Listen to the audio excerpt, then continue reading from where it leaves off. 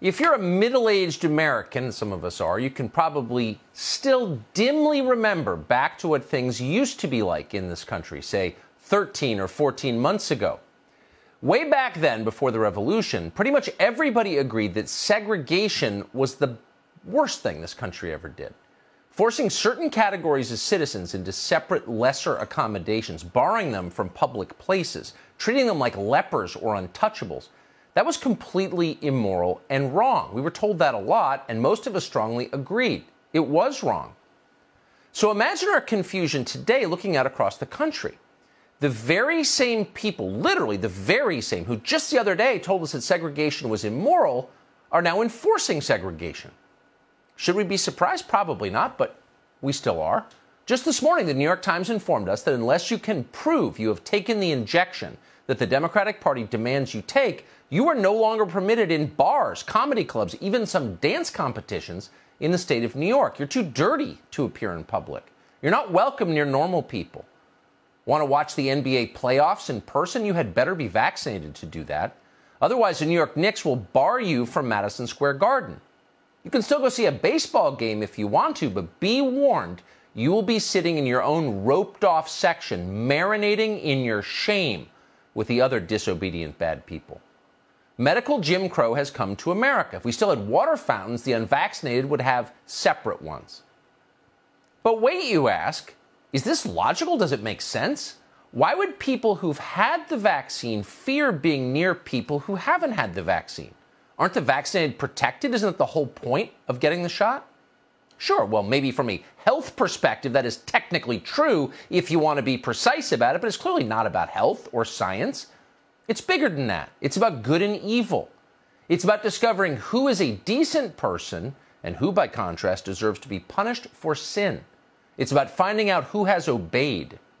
And thankfully, once again, technology is coming to the rescue. Watch. It's called the Immuniband. The Denver physician says it's the first of its kind on the market. It costs $19.99, and it's simple to use. After buying it, you send a copy of your vaccination card, and they'll load it to their encrypted server. If someone wants to verify your vaccine record, all they got to do is take a picture of the QR code on their phone, and it'll take them to that website. It's easy. It's got a QR code. You just send a copy of your vaccination card. Just show your papers, and then you can participate in the life of your country. In New York, the state is doing this by itself. It's issuing something called the Excelsior Pass. The Excelsior Pass entitles you to all the rights and freedoms you imagined you were born with, but that turn out to be entirely contingent on whether you do exactly what Andrew Cuomo says to do immediately. Officials in New York have assured us the Excelsior Pass is totally safe. It's every bit as safe as a state-licensed nursing home. And it's utterly confidential. It's a lockbox. Your personal health information cannot be hacked by anyone. Apart, of course, from hackers, people who actually try to hack it. Last month, for example, a man called Albert Fox-Conn broke into the Excelsior Pass in just 11 minutes. But other than that, you're completely fine. So more than 1 million people have downloaded the Excelsior Pass so far, and that's a victory for public health. But it does make you wonder, is this the end or is it the beginning? Why should it end here? The coronavirus is transmissible and it can be dangerous, but it's hardly the only illness that fits that description. There are many. So if politicians can segregate potential COVID carriers from the rest of the American population, why can't they do the same thing to people with HIV or tuberculosis or hepatitis C? Before you laugh off the possibility of that happening, see if you can answer the core question. Why wouldn't that happen? And of course, at this point, there really isn't a reason that it wouldn't happen, because the precedent has been set. And by the way, say goodbye to those HIPAA protections you thought you had. It used to be illegal to demand people's confidential medical information. Not anymore. What's illegal now is trying to hide it. The FBI is warning of, quote, severe penalties for anyone who dares to forge a vaccine card, so don't even think about it. Now, we used to spend quite a bit of time worrying about scenarios like the one we're living through right now. Back in 2003, for example, a federal judge in Washington ruled that the government cannot force an unapproved vaccine on its citizens. At the time, the Defense Department wanted to inoculate soldiers serving in Iraq against anthrax. Some soldiers didn't want it. DOD tried to make them take it. And then the judge, Emmett Sullivan, stepped in. He said this, quote, Absent an informed consent or presidential waiver, the United States cannot demand that members of the armed forces serve as guinea pigs for experimental drugs, end quote. He was not attacked for that. In fact, at the time, Judge Sullivan's ruling was seen as a victory for civil liberties. How would it be seen now? Well, it would be seen, in fact, it would be denounced as a win for QAnon. Because make no mistake, the only people who have not been vaccinated at this point are Trump voters and other dangerous white supremacists. Because they're the only ones evil enough to threaten this nation's public health. We've learned that repeatedly on television. Here's an example. And now, the narrative has entirely changed, and it's about Republicans, mostly men, so white male Republicans, who don't want to get the shot. Brian, there is no group in America more likely to say, no, I am not going to get the COVID vaccine than white Republican men. Why don't they want it, these white men who, by and large, were Trumpers? There is the kind of, Republican white men who seem to take pride in it about refusing this vaccine. It's also dangerous. I mean, we know that the vaccine hesitancy rates are rising amongst white Republican men. There actually is very little vaccine hesitancy at the moment between African Americans and Latino communities. Yeah, you're not surprised. It's always the same people, isn't it? Those white Republican men. The very ones that just today Joe Biden warned us are more dangerous than ISIS. These are the people who've been beating up elderly Asian women in our cities. You've seen that plague unfold. These are the ones who don't believe in science, who have no decency. They're the problem. Just the other day, Joe Biden's grumpy little flack told us that she had found new ways to reach these recalcitrant mouth breathers. We've run PSAs on the deadliest catch. We're engaged with NASCAR and country music TV. We're looking for a range of creative ways to get directly connected to white conservative communities. It's the white men again. But not just any white men. It's the one who likes country music and NASCAR, not the ones who go to Aspen. The white Republican men are dangerous, and they can sit at the back of the bus. In fact, they can walk. They shouldn't even be allowed in public buildings. That's a story you keep hearing. You just heard it in very clear terms. No group in America is more likely to turn down the vaccine than, quote, white Republican men. We've heard that so many times that just the other day we decided to check the number, because not all the numbers you hear, even from the podium at the White House, are true. So here are the real numbers as collected by the U.S. government. Well, look at that. It turns out, and we know you're shocked, they're lying again. In fact, what they're saying is the opposite of the truth. As of 2 weeks ago, 50% of Asian Americans had been vaccinated against COVID. That number among white Americans was about 40%.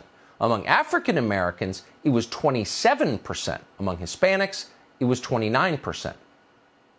So this has implications. If we're going to make the, quote, unvaccinated sit in their own unfashionable little section at MLB games, that's going to make for some pretty embarrassing photographs sometime soon. Because it seems like the new segregation looks a lot like the old segregation. And we wonder how they're going to explain that. Can't wait to hear it. In the meantime, we're happy to be joined for an assessment of all of this by our friend Candace Owens. Candace, great to see you. I'm sorry to laugh. It's a serious subject. I think there are all kinds of important implications for civil liberties going forward, as noted. But once you check their numbers on almost any claim, it turns out not simply to be off by a standard deviation, but it's like the inverse of the reality every time. You're absolutely right. And I'm so glad that you're talking about medical segregation, because there's something really important that I want to say. So often hindsight is 20/20. You look back and you say, I don't understand how people living at that time allowed these atrocities to take place. I don't understand how people living during the time of Jim Crow allowed these atrocities to take place based off of the color of people's skin. Well, Tucker, we're living in those times right now. People don't actually recognize that. We are living right now in a time where you have an entire ecosystem of people that are telling you discrimination is okay. And by the way, it's always the same characters that force this discrimination. It's always the government that say it's okay. It's always the media that says it's okay. The media is making fun and saying, you know what, this is fine. This is an acceptable kind of discrimination. It was the same during the era of Jim Crow. Most people don't know this, but the New York Times, for example, back in the day when the New York Times was printing articles talking about the Ku Klux Klan, they referred to them as amiable. The friendly Ku Klux Klan met again at this event. They made it seem as though there was something fundamentally wrong with black Americans. They were dumber. They were dirtier. They deserved this treatment. This is exactly what they're doing again years later. They're reintroducing the same type of propaganda to convince people that this form of discrimination, it's actually okay. You need this. It's for your safety. It's always for your safety. And they do this across many other societies. They've done this always. And right now, the Democrats are at the helm. Jen Psaki is implicated here. Joe Biden's implicated here. Right now, we have an administration that is reintroducing segregation again in this country under the guise of medical safety. And it has nothing to do with medical safety, of course, because people who've been vaccinated are, by their own logic, safe. They're not going to get infected. They've been vaccinated.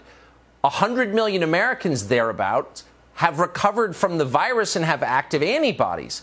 They're not carriers. They're not going to get it themselves. So if you were going by the science, none of these laws or regulations would even occur to you.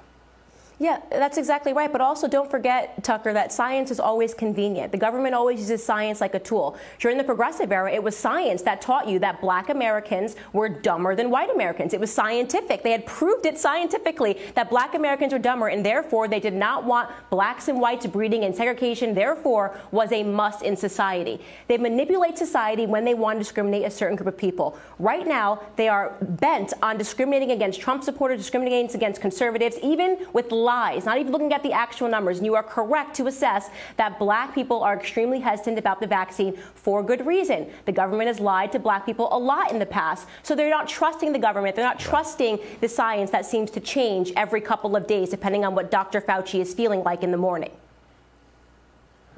Why does no one say that? I mean, if 27% of African Americans have been vaccinated, which is to say 73% haven't. If half of CDC and NIH employees haven't been vaccinated, if you really wanted to vaccinate the whole population, you would make the pitch to them. You wouldn't use this opportunity to attack and demonize your political enemies. This has nothing to do with politics, does it?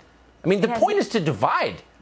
That's exactly right. It has nothing to do with politics and everything to do with politics. From the very beginning, COVID-19 has been used as a political tool by the left to go after their enemies, to radically introduce change in this country, and in my opinion, to create a totalitarian system of full and utter government control under Joe Biden and the Democrats. We have seen this over and over again, trying to change election laws. I mean, there's so many things we can talk about here, but what we're talking about today is dangerous. We are talking about segregation. So people need to get on board and realize we are living in that time right now. You watching this, you have a decision to stand up right now and say, I don't care how I feel about my neighbor. This is wrong. There should not be segregated sections for people at any sporting event or anywhere else in this country.